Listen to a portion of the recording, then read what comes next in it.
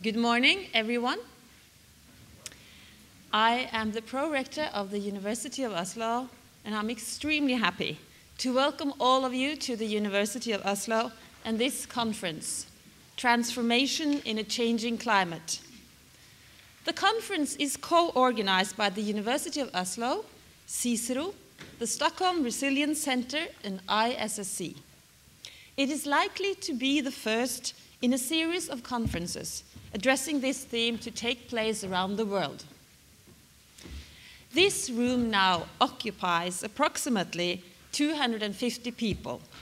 You represent almost 50 countries.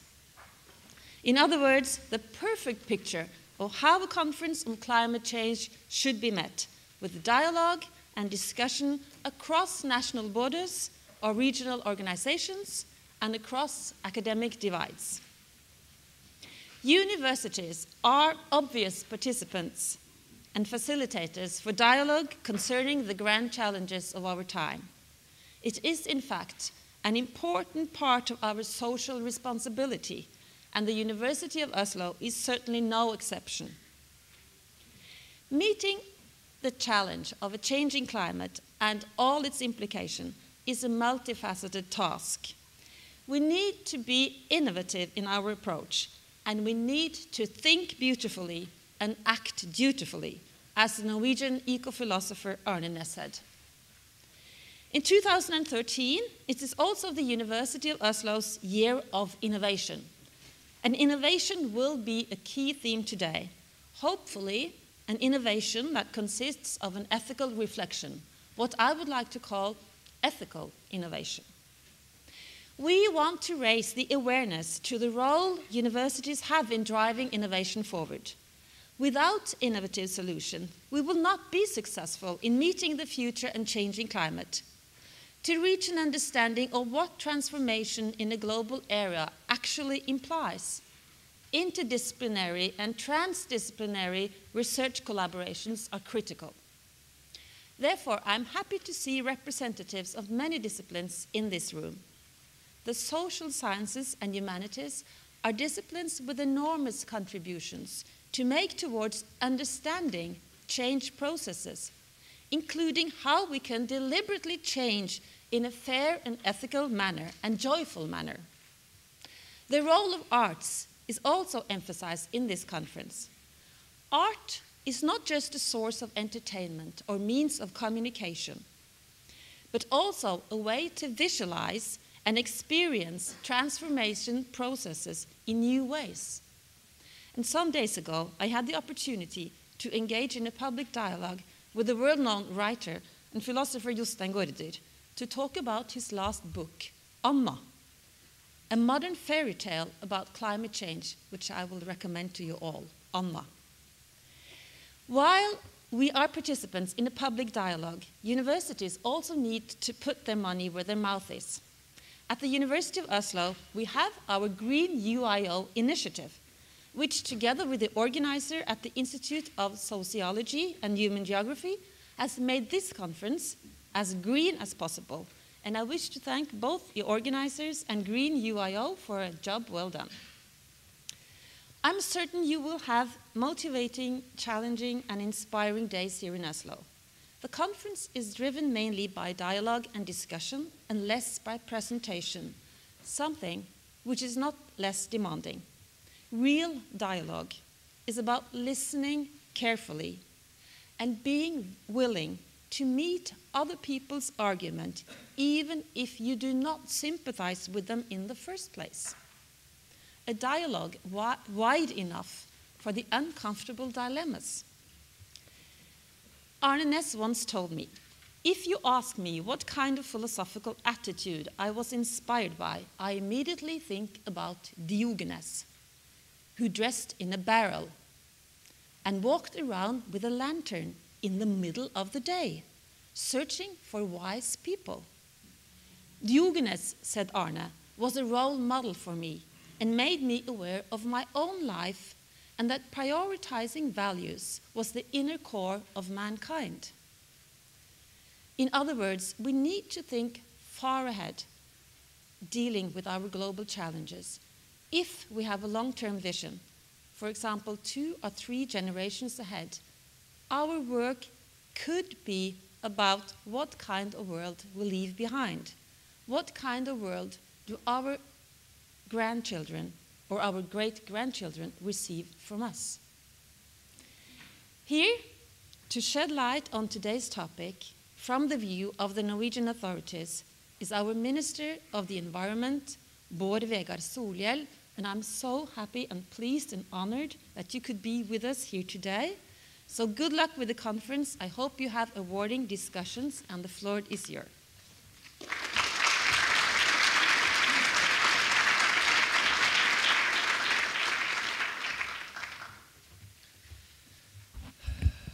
Thank you very much, and first let me say it's a great pleasure to be back at the university in Oslo, which is my university.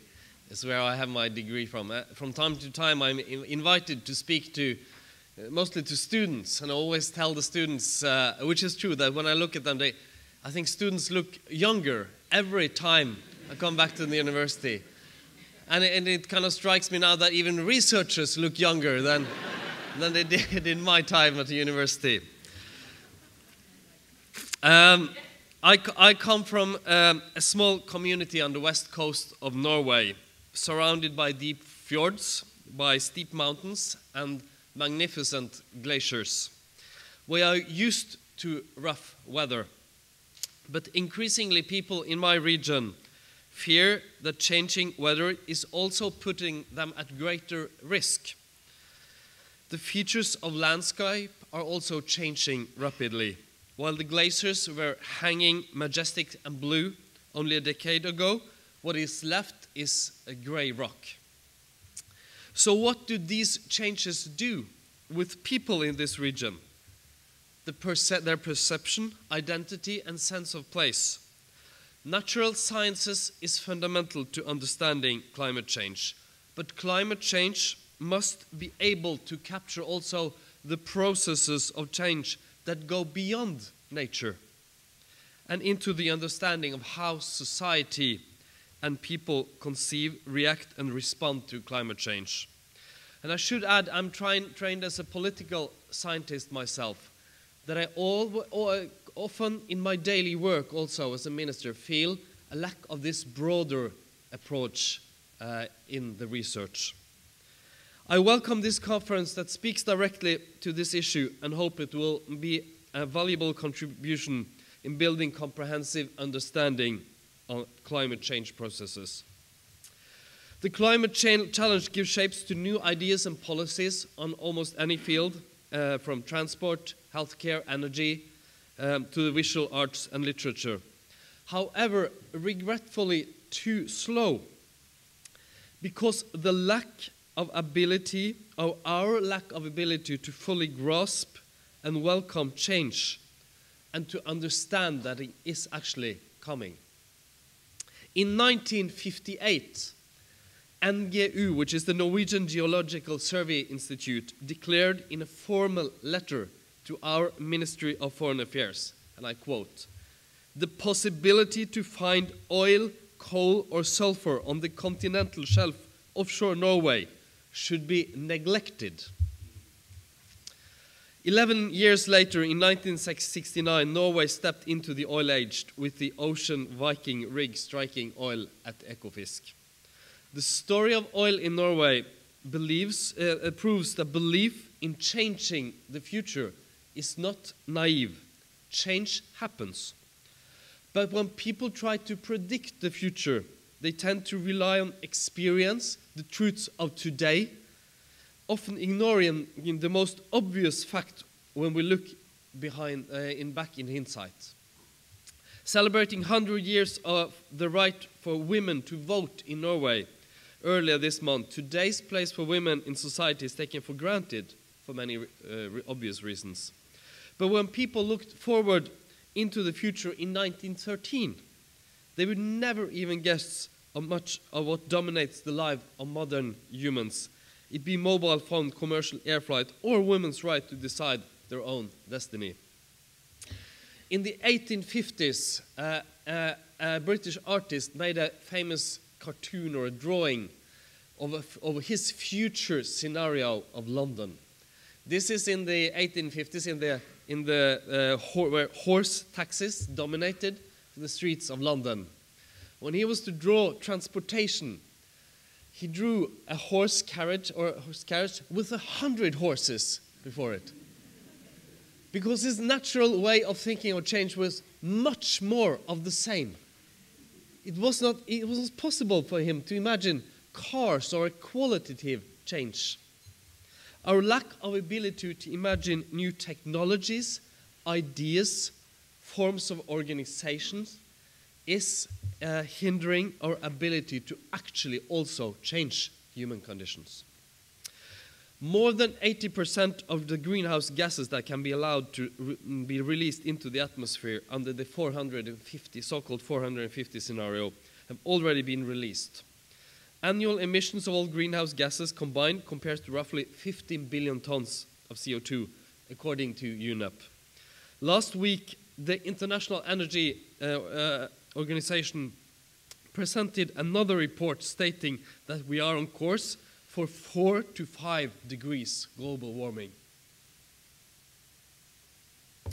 This will create living conditions unknown to mankind. The good news is that global warming was created by man and therefore can be solved by humans. It is a problem that was created by mankind, and it is in the ability of mankind to do something about it. I grew up under the threat of the nuclear war between the US and the Soviet Union. My children grew up under the threat of global warming. As it turned out, there was no nuclear war. The Iron Curtain is history, and the Soviet Union does no longer exist. Enemies are now allied. If someone told us in 1979 that the Berlin Wall would be gone in 10 years, we would not have believed it. Even if Norway is a small country, we can take our fair share of what has to be done. We have pledged to cut emissions 30% compared to the level of domestic emissions in 1990. Conditioned by a sufficiently ambitious global agreement, this target will be stepped up. We aim to be a low-carbon society mid-century, and we will stay committed to several international initiatives on clean energy, carbon capture technologies, fighting deforestation, and addressing the short-lived climate forces. Halting climate change and achieving a green transition is the greatest challenge of our time. But it is doable. The ozone shield was threatened, so through international negotiations and local action, we fixed the problem. And I have not met with one person that complains and wants to have back the refrigerators and spray cans of yesterday. Low-emission society is not a boring and hard and difficult society, as many tend to believe. It is, on the contrary, a better society in many ways. There will be more cars with no emissions and less noise. We will plan our cities better with shorter distance between our houses, our working places, schools and kindergartens. And our industry will be more sustainable with a safer place to work for the employees. In a truly resilient economy based on sustainable technologies and solutions. Maybe our children will shake their heads when we tell them about the cities of our childhood, the pollution, the noise and traffic jams. Let me end where I started, back home. My hope for this conference is that it widens our understanding of a changing climate, and that collectively researchers from different disciplines contribute to build a shared understanding of climate change and transformative processes. At the same time, help us to understand how we face the consequences of an already changing climate. I wish you all the best for the days to come, and hope that the organizers and all you who are participating will have an enriching experience here at the conference. Thank you.